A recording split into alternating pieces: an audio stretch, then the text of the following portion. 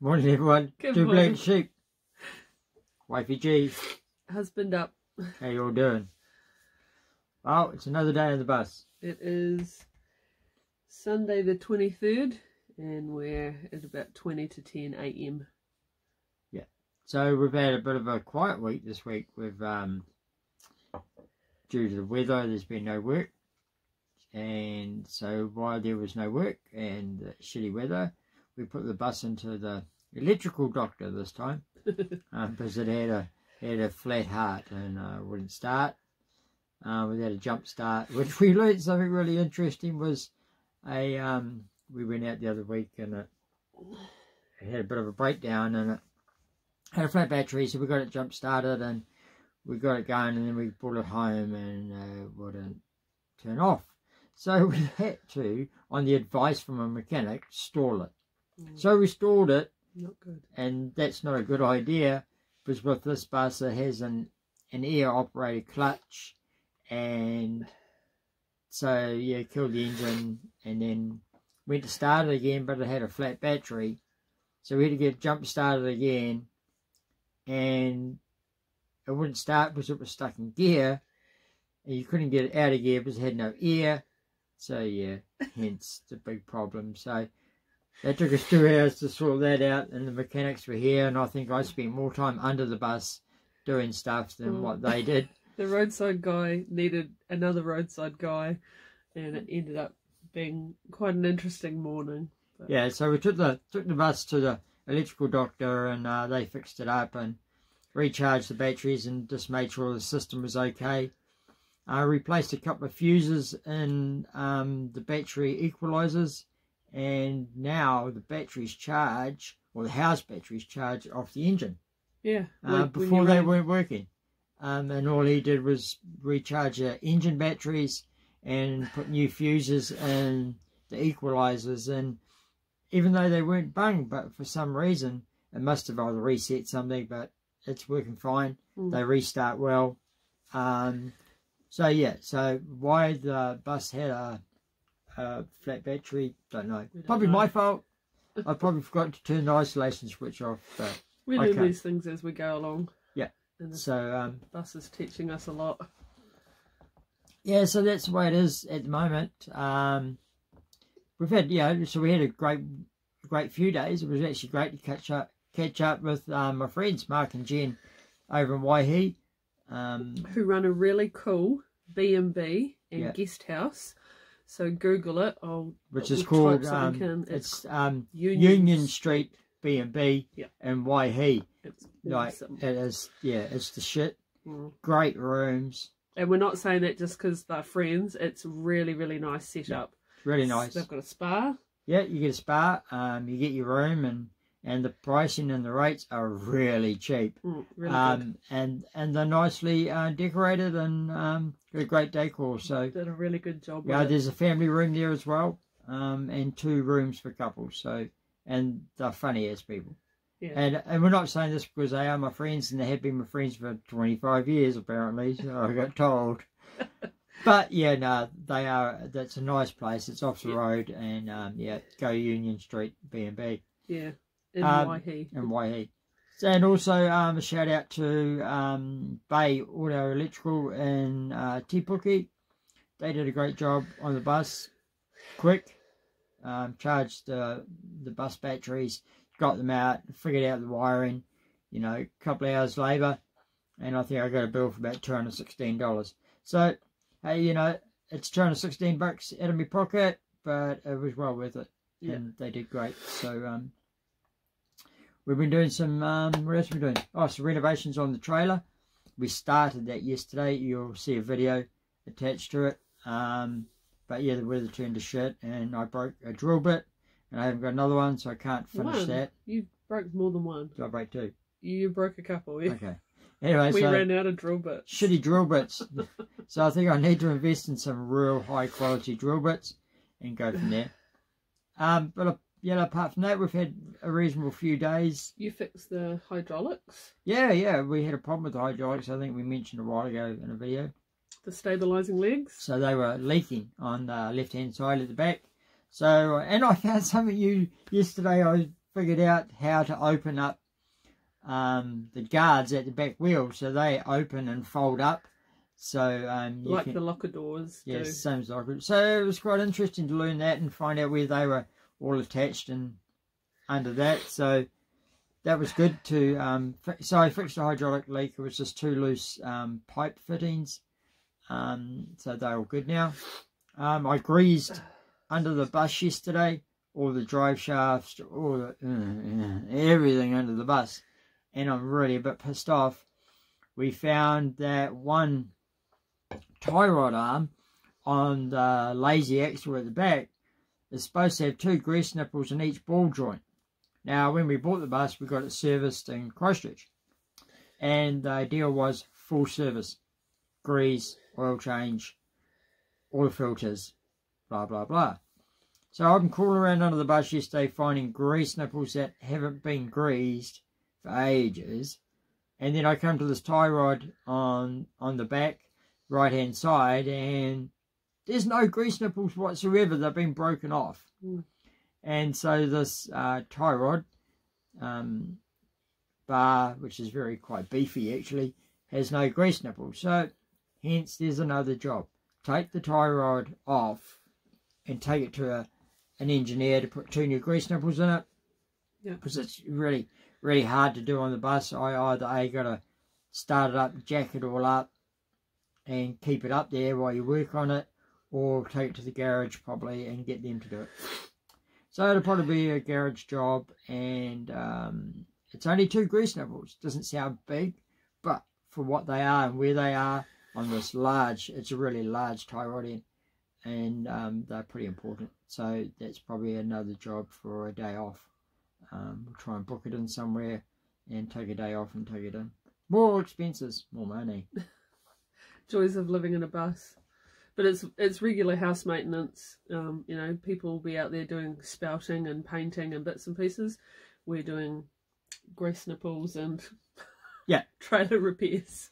Yeah, you know, it is what it is. Which it is what it is, and that's part of the budget of repairs and maintenance. Yeah. So that's all right. It's just we wish we'd have a break from this sort of stuff, but hey, it is what it is. But no, we've had a good few days off, so we had a good tiki tour down to Waihi, and we got a few things accomplished. We actually cheated, and under our insurance, we got given a rental car for a few days. So we get reimbursed for that cost. Well, we didn't get given it. We pay for it. But if you get your Covey insurance with your mobile home, go for the little bit of an extra package that covers you for the roadside assistance, and they'll give you $100 a day towards accommodation and $100 a day towards a rental car. And we could have put the 2 together and maybe got a camper van, but in the area we're at, there was no rental camper vans. Which is surprising for a seasonal work area. Yeah, it's funny. Yeah, we're in Te Puke and Tauranga area, Kiwi fruit land, and yeah, that's really weird. And nobody does camper vans, but it doesn't matter. Anyway, go for that better insurance premium, and you'll get covered. Yeah, it's not much. You can get like standard insurance, roadside assistance, and the gold standard is like only about another $40-50 extra. Hey, that is so worth it. Yeah. You know, we got car rental for up to 3 days and accommodation for up to 3 days, $100 a day, and that's all good. So it's something. So yeah, we rented the car for 2 days, cost us $223 because I took out an extra insurance, so I didn't have an excess of $5,000. So yeah, that's what it is. It's worth it. All those little things, they seem like a big cost at the start, and we did say when we about 6 weeks ago when we bought the bus, we'll go through costings, and maybe we should do that soon on actually what the bus is costing us to date. A shitload. And that insurance is included. I mean, if you've got house insurance, contents insurance, mortgage insurance, income protection insurance, it's exactly the same. Yeah. So we should go through that one day. We should hurry up and do that. We must say we're sorry for that, because we sort of get into it and then we sort of get into work, and I haven't sat down and drawn my budget up, and well, we have a budget at the moment, which is pretty shit because our work has not come to what we thought it was come to, but we're getting there, and We've got a few other options coming in the wind, so hopefully we can hang out to then, and yeah, and hopefully we can sort of carry on without chewing too much money out of the bank. So yeah, but apart from that, we're going to probably chill out today and probably annoy each other. I'm making slippers. Yeah, geez, grab your slippers, geez. I'm making you some slippers, actually. Yeah, geez, making me some slippers, which is she's crocheting. Yeah. They're going to be for me when I'm driving. Like a nana. Yeah, it was, yeah, Nana G's making old boy Swampy some slippers because he's getting old and his feet get cold while he's driving. But funny enough, this bus does not have a fucking heater while you're driving. But hey, put another jacket on. You can't even demist the windscreen because it's all been disconnected for some weird reason, or yeah, we'll get it figured out. So one day hopefully we'll figure that one out. But yeah, we're getting through it. We're getting through the little projects. We've got a big project coming up on the next fine day we have off. We're going to rip shit off the roof. Yay, up there. So yeah, we'll do all that. But when we do that, it's got to be pretty much fine for 2 or 3 days straight. Because everything I want off the roof is going to be ripped off the roof, and then repositioned, and then new panels put up on the roof to cover up shit that's been ripped off and holes that will be left up there. But that'll be patched properly and sealed and yeah, primed and painted. Yeah. So that's a big project. That's probably maybe going to be reserved for summer, where you know you've got 3, 4, 5 days straight. But saying that again, you can do 3, 4, 5 days straight, fine weather and do repairs, but you're not working at the same time. So, yeah, it's pretty hypocritical. You've got a job to do, but you can't work, so you can't earn money, but you've got to do repairs. So, that's just the way life is, really. We'll figure it out. Maybe we can do it in the off-season or something. We've got everything there. All the we've got all the tools. We've got everything here ready to go. So... Now we need new drill bits, though. Yeah, but Swampy broke them. Fuck off. Anyway, it is what it is, and we need to buy an extension cord, just a small one. Yeah, we've got, because at the moment I need your consent. Our main extension cord's been used to hook us up to power, because we're hooked into power at the moment. So anyway, that's all good. So yeah, it's all right. We're doing all right. We're surviving, and we're getting there, and yeah, we're still who we are. Yeah. Aren't we? Yeah. G needs a haircut. Not by you. But I offered, it's free. No. I can do it. We'll do a town day. I'll get them to wash it and cut it and straighten it and do all my girly things. Well, girly things. You should probably get a nails done too. One day. Yeah. That was the other cool thing in Waihi. Was it Waihi? Some really cool op shops. Got the little table that the camera is sitting on. Yeah. For $10. And I got myself a Indian dinner dress. That is cute. That's awesome. Sounds very weird, but... Yeah. You'll see it one day. Can't wait till she's wearing it. She looks hot in it. Anyone that knows me, I like the different dresses from other cultures and bits and pieces. And I have got a sari, and so that was actually quite cool. She's multicultural and influence type person. Where else did we go? Just Paeroa and an RV shop in Tauranga. It's insane. If you need RV thing, I think it's called RV Mega. Is it RV Mega? Yeah, RV Mega and Shootits Road, Tauranga. That's just got everything you ever need. Attach the video after this one of the clothesline and other bits and pieces. But yeah, you got to have deep pockets like anything. Go into one of those stores and empty out your pockets. That's all good. But that's what it is. Yeah. So that's our update for the week. So stay safe, keep cool to after school. Hey. Yeah, stay safe, YouTubers. Yeah. See ya. See ya. Peace out. Well, it's morning time in the bus. Isn't it morning time, G? Hello, husband up. Wifey's cooking breakfast. Yeah. Wifey G. Burning toast with our new toaster. Oh, yeah, we bought a new toaster. So anyway, G's learned how to burn toast on it. So she's good at it. So anyway, on the menu today is brown toast with scorch marks and mushrooms and coffee. Don't forget the coffee. So can't forget the coffee. So anyway, look at that, preheating the cups even. I'm not OCD. I don't have issues at all. Do you have issues? No.